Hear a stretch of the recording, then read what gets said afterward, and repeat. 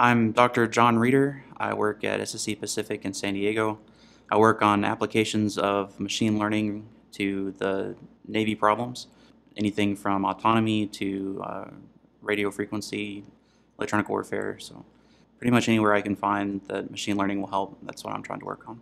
Machine learning is a field of computer science that deals with algorithms that improve over time. So the more they're used, the more data you give them, the better the models they create become. So in turn, instead of having to design the model by hand, having somebody try to figure out exactly which variables to use, machine learning looks at the data and through experimentation finds the model that fits the problem. Towards the end of my undergraduate career, I got involved with my professor who ended up being my graduate advisor, and I did some early machine learning research as an undergraduate.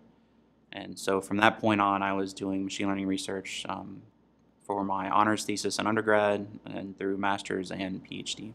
I basically kind of made the decision that if I couldn't find new funding at the end of my master's, then I was just going to quit there and go off and get a job.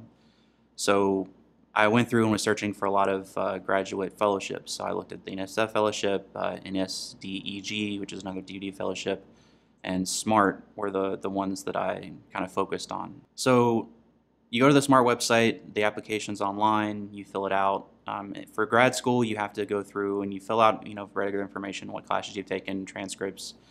A big part of, though, with grad school and up is you have to give a research statement, like what it is you're interested in researching, what are your interests, what do you want to work on?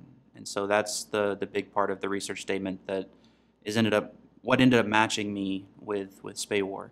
Round one is generally just grades, GPA, that type of thing, and then they make a cut. And then from there, they send everyone who's passed that cut on to the different DoD labs.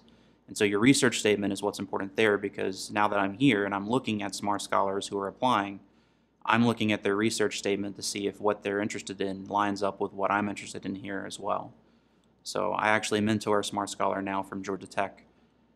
And so that's how it sort of worked out. They implied we get these applications here, and the thing we focus on is who has research interests that align with the type of research that we want to do.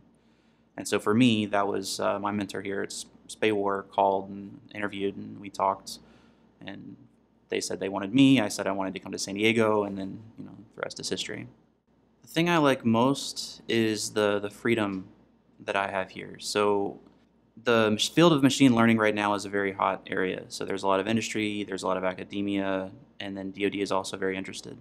The thing that we have here that we might not have at academia or in industry, I have a lot of freedom in what I work on. So the only thing that really limits what I can work on here is if I have the ability to convince the people in charge that it's a worthwhile idea and that it's something that we should be looking into.